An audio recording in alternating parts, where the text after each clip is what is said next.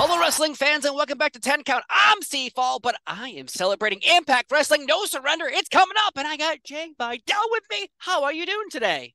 I'm doing fantastic. I can't complain. We are going to Sin City this weekend. Life is good.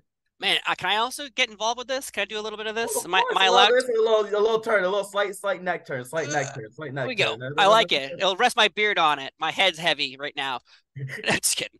Well, is it? Maybe a big brain. Either way, yeah, No Surrender is coming up. And this is not just a special live event. This is an all weekend event because No Surrender airing Friday, February 24th. But then also you have the fallout of this event on the 25th and 26th. What can fans expect when they attend this, not just one event, but a 3-day extravaganza?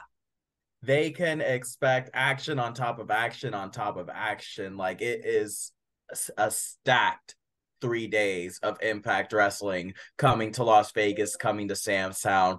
Friday, you got No Surrender, and then Saturday and Sunday, you got No Surrender Fallout. Like it's just honestly, it's a dream weekend, if you ask me. I love me some wrestling. So no matter what, how many days, it doesn't matter if it's Monday, Tuesday, Wednesday, Thursday, Friday, Saturday, Sunday, and just adding a Tuesday, a brand new day for wrestling because there seems to be wrestling on every day of every channel. But now, how did you get involved in Impact Wrestling? I know you've done so many other interviews before, but it's me and you now here talking. So how did this deal come to be? Because I know you were trained by a vampire, Gangrel.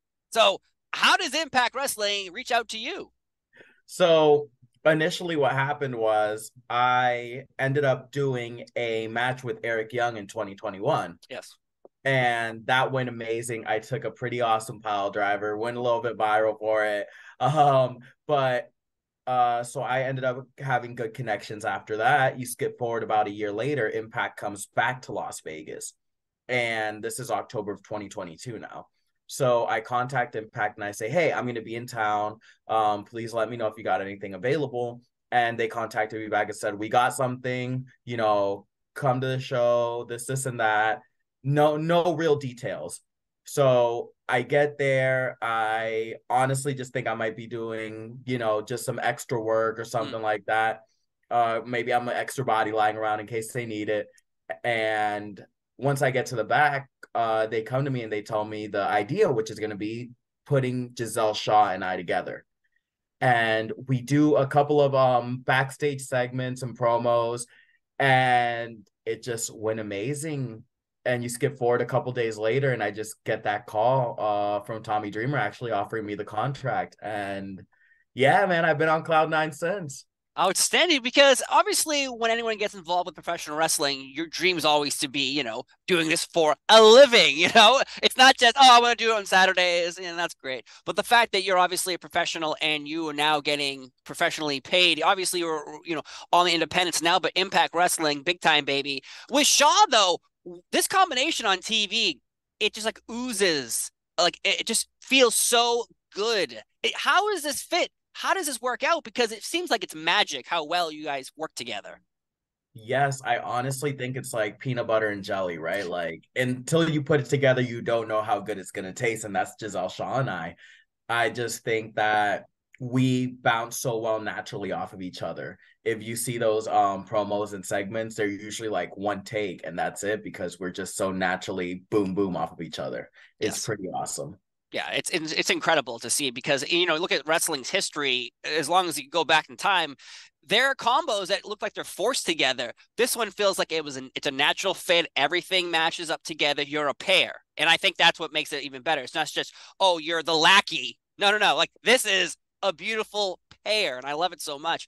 But though at No Surrender, we got Deonna Purrazzo, one of the marquee knockouts in Impact Wrestling, taking on you and your teammate here, Sean. She has to defend her honor.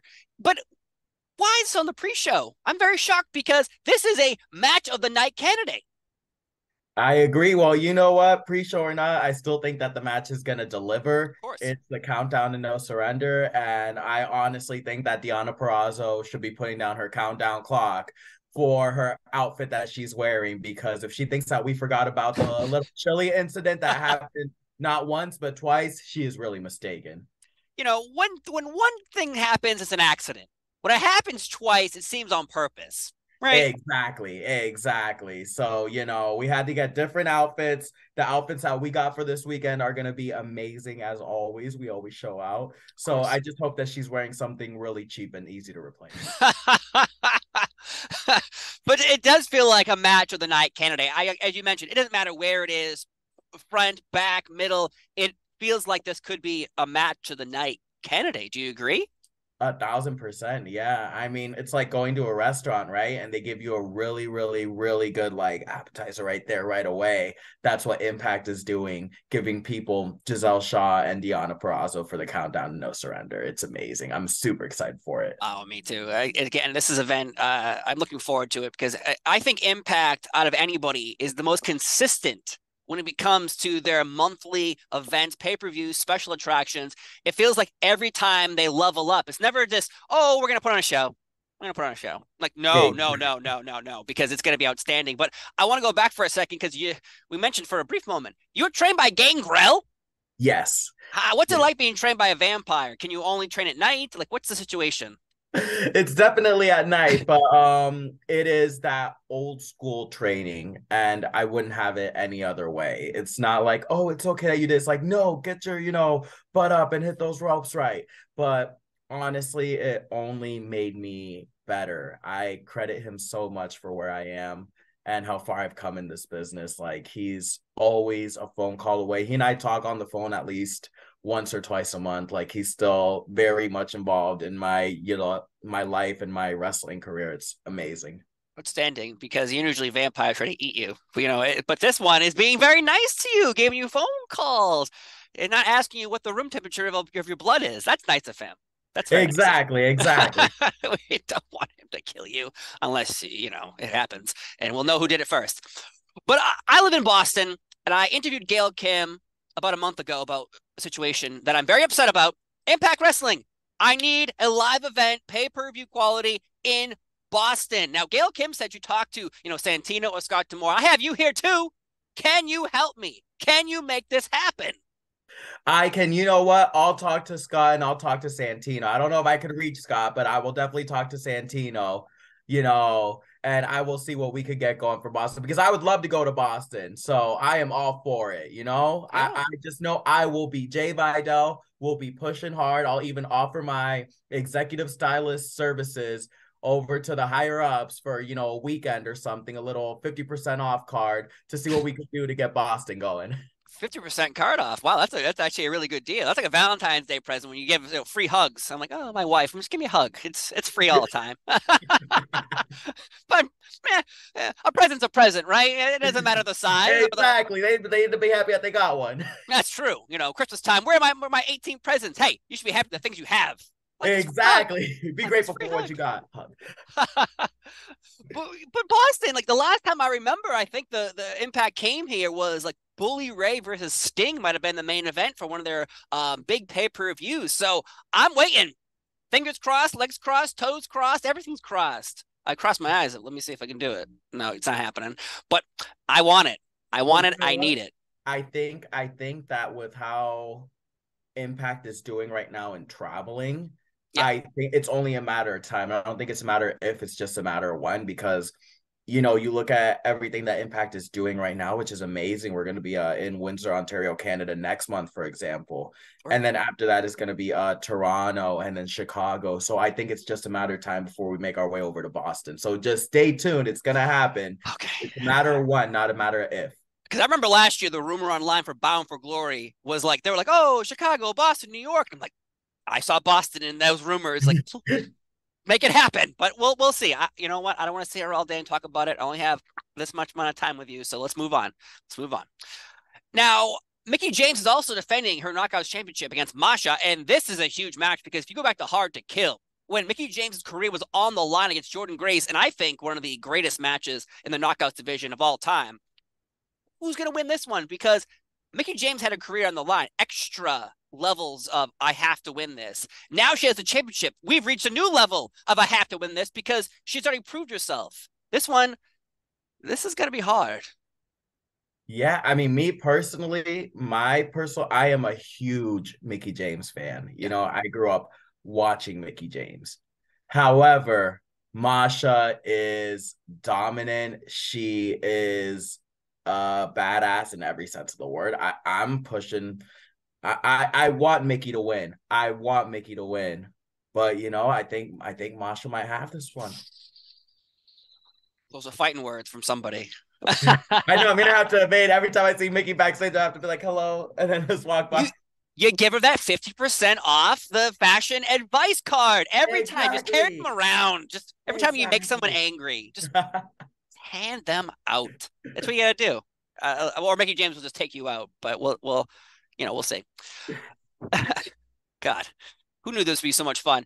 Though, you are the first openly gay man to sign with Impact Wrestling. And how does that feel? Because obviously this is inspiring to so many people around the world because representation is one of the biggest things in any business, not just wrestling, sports, business, anything. How does it feel to at least be the first, but now to kind of be the the beginning of an inspiring story for so many other people who want to open up and join professional wrestling? Well, it's funny that you say that. I didn't really know when I signed the contract, when I put pen to paper, that I was the first openly gay male wrestler signed with Impact. It wasn't until maybe a couple days later when Impact called me about doing the press release for it. And they're like, yeah, I think you're actually the first openly gay Mm, male wrestler signed with Impact. I was like, oh, that's cool. Hung up. I go about my day for a couple of minutes. I'm like, whoa, that's not just cool. It's groundbreaking, right? right. It's like we're opening up these doors that were once closed. We're knocking down these barriers. And it's all I've ever really wanted to do when I came out in professional wrestling. Because my first 2 years in the business, I was actually in the closet. Mm, My family knew I was gay. My friends knew I was gay. But anybody in professional wrestling, I would keep them, outside of my personal life. yeah. So they wouldn't know to a point like where I even had a boyfriend and I would tell people that I would train with, yeah, I'm going to go see my girlfriend right now. And Wow. so, but you skip forward to now where 2 years in the business, I really wanted to come out. And then now 7 years in the business, and I'm signed to Impact, and I'm doing something that matters for the LGBTQ plus community in professional wrestling. It's Yeah. honestly, it feels really good. But with that being said, I know that there's that, I don't want to say pressure. It's like welcome pressure to do Mm, good now, whether it be in the business or outside of the business. And I love it. I'm here for it. that's awesome to hear because for years, there has been stories like everyone knew Pat Patterson, everyone, but it wasn't like this out in the open type of deal. Like if you were in the wrestling world and you knew enough, you knew that. Chris Canyon, I know he had a lot of pressure and suffering throughout time in his career. And then you had Fred Rosser, aka Darren Young in WWE. So like there's been many, and obviously women too, like Sonya Deville. But there's been so many people throughout time that weren't. You just said like your first 2 years, you're saying I'm gonna go see I'm gonna go see my girlfriend. Like that must have been a level of pressure on you to not in your brain slip up and say, "Oh, I'm about to go see my boyfriend." And I think being openly gay and all this, I think that to me right there is the beginning of people being like, okay, if I want to be a professional wrestler, I don't have to like hide my who I really am. Because if you hide who you really are, you're not really being who you are. And plus, you're putting so much more pressure on yourself than just being a good performer. You're putting your pressure on yourself of being like living in a lie and a secret. So obviously, what was that situation like trying to keep up this rouge?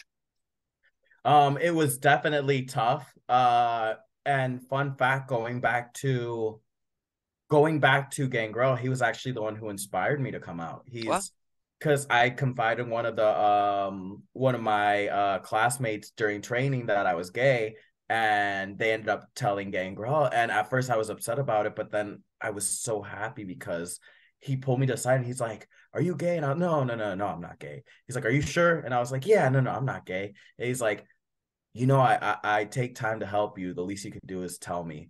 And I was like, oh, I was like, yeah, I am. And he's like, why don't you tell people? And I told him, I'm like, I'm just nervous that I'm not going to get a job, that I'm never going to get hired by a company. And he's like, forget that. If a promoter doesn't hire you because you're gay, then he's a terrible promoter anyways. You better be yourself. And Honestly, that was the best advice I was ever given. I don't have to hide who I am. I get to paint my nails and, wear the clothes that I feel comfortable wearing and just be myself. Like what you see on TV is Jay Vidal, the same Jay Vidal that you see outside of TV, that you see at the club, that you see, at the bar, that you see just walking down the street.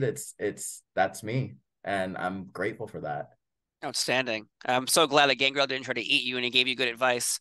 Exactly. Yeah. The sun started coming up, so he had to leave, right? He's like, tell me now because I will melt. I will melt in front of you. You don't tell me right now what's going on. Tell me the truth. I'm okay with it. Just please, I'm gonna melt. Jeez. But heavy from happy, heavy to happy. But I just want to say thank you so much for being here on 10 Count and sharing your thoughts and your feelings and your inspiring story. And plus, again, no surrender, February 24th. I'm pumped. You're pumped. We are all pumped. It doesn't matter where you are on the show because you're part of the main event in my eyes. So eat, Exactly. eat it. Exactly. Eat it, Josh Exactly. Alexander and Rich Swann. No, that'll be a good match too. I'm really looking forward to their match. But yes, as you said, if Gisele Shaw is anywhere, Jay Vidal's right next to her, that's the main event in any card, any place, anytime. Boom. Jay Vidal, thank you so much for being here on 10 Count. I've been Seafall. He's been Jay Vidal. He was not eaten by Gangrel. Have a great day, and we'll see you next time. Bye-bye. Bye.